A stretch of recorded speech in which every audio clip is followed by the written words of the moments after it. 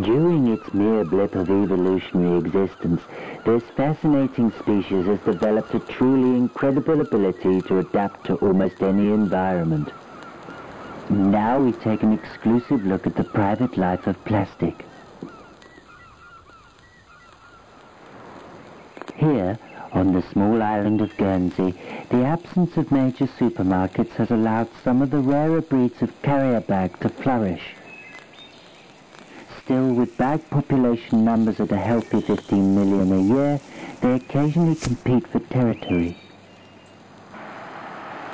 Born into captivity, the average carrier bag is freed from human use after just 12 minutes, although some do choose to hibernate before making their own way in the world. The plastic bottle also thrives in this lush island habitat. Virgin bottles favor colder microclimates and vie for prime position. Strong colors and seductive shapes have a clear purpose. Appearance is everything when it comes to presenting themselves as sexually attractive.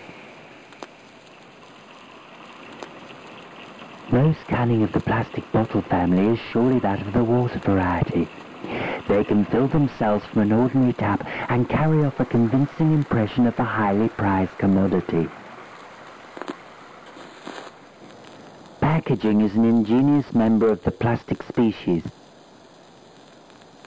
Its place in the pecking order is secured by its sheer usefulness, guarding food against predators and protecting against harm. What's truly remarkable is the cooperation between these family groups. Each has a job to do and knows its role. However, not even plastic is impervious to tragedy. Winter can be a trying time for the plastic bottle, but this resourceful creature has developed an astonishing coping mechanism. By huddling together tightly in groups of around 25, they can create a warm, fleecy covering. Mating season is all year long for the carrier bags, who indulge in prolific and indeed promiscuous procreation. Even the smallest will quickly find their independence.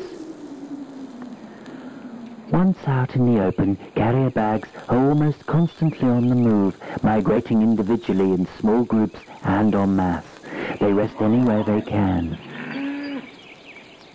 Many plastics choose to see out their days and centuries on the high seas and remote wildernesses, providing an alluring treat for resident wildlife.